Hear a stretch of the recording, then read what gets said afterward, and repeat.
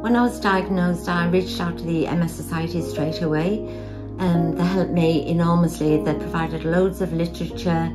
They talked us through some of the symptoms and gave my husband an explanation of the disease, because I was a nurse, so I knew a lot about it, but Steve didn't.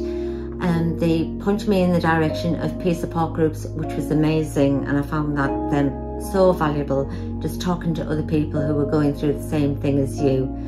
The treatment I was put on initially was I had to give myself injections 3 times a week.